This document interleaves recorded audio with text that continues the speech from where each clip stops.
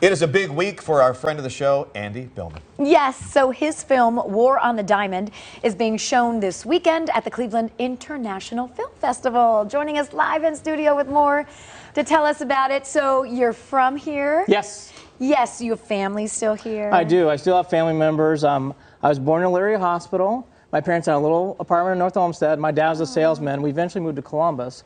So all my family's basically in Columbus now. Yeah. But I'm Cleveland native. Nice. I'm still cheering. You got Well, your hat on? Woo! Yeah, exactly. Cleveland, right? That's right. Come on, Yeah. Guardians. That's right. Let's turn this around. Let's go. Don't you love him? Let's get some energy. Let's do it. Let's talk about War on the Diamond. Sure. The Ray Chapman story, the whole thing with the rivalry between the Yankees and the Indians. I think people just assume that we just hate the Yankees because they win all the time, right? But there's actually a bit of history that goes along with this. Yeah, when I was growing up, you always heard about 48 and 54. You always heard about the Bob Feller years.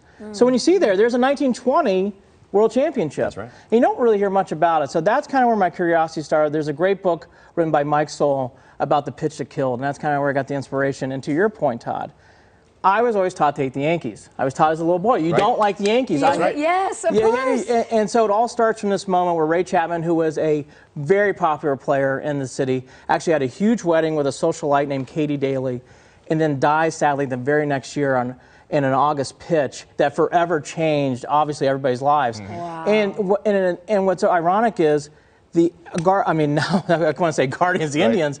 The Indians actually won the pennant and won the World Series that year, beating Babe Ruth. So it's an amazing story. And what I did is started in there other moments like Bugs from Jabba Chamberlain, the George Steinbrenner, who is a native Clevelander, trying to buy the Indians, later buying the Yankees, and going into the Feller DiMaggio years as well. But this isn't, I mean, obviously it dives so deep into this historical time, but it's for really anyone would love this. It's so intriguing, and it's such an incredible story. Yeah, I'm glad you brought that up, because this is a story for everybody. If you really like stories where it's historical, but I hopefully people feel it feels new, feels fresh. The reenactments we did, I'm very proud of. I think it brings a new style to the film, and I just hope people really learn more about our team.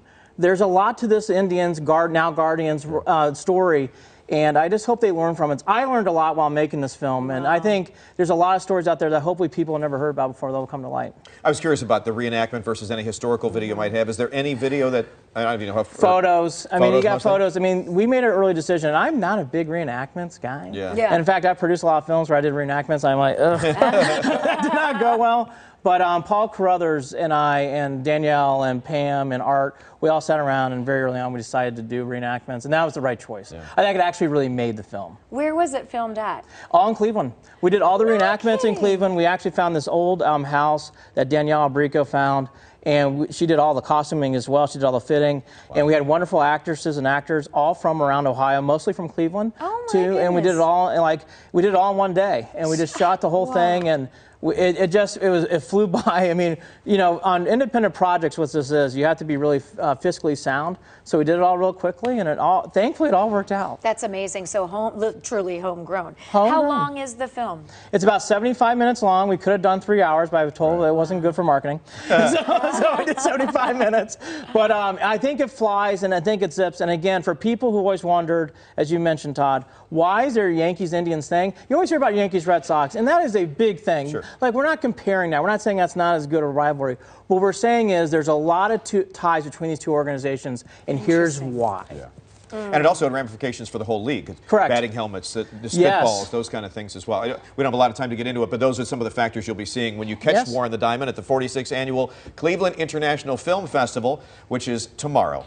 2:30, and then again Sunday at 5 p.m. Looks amazing. Also, we do want to let you know, if you cannot make it to the festival this year, it all streams online as well, and that's happening April 10th through the 17th, because they were doing that for COVID, and it actually was so nice and convenient for so many people. So you can check it out there too. Any other projects you got working before we go? I always have projects I'm working on. I can't announce them today because they're in production, but I'm producing 3 documentaries, and there's 2 new documentaries I'm going to be directing. They're coming out in the future. I will come on here and talk about them as soon as anytime. But I get killed by people who work on the staff I talk about too. I understand. I understand. This man must not sleep. Yeah. I mean, really, you have a lot going on. A lot of espresso drinks. In fact, I spilled a little espresso on the way over here today. Espresso drinks are key. You'll fit right into with us. Right, exactly. Thanks, Andy. Great to see you. Good to see you. Welcome home. Thank you.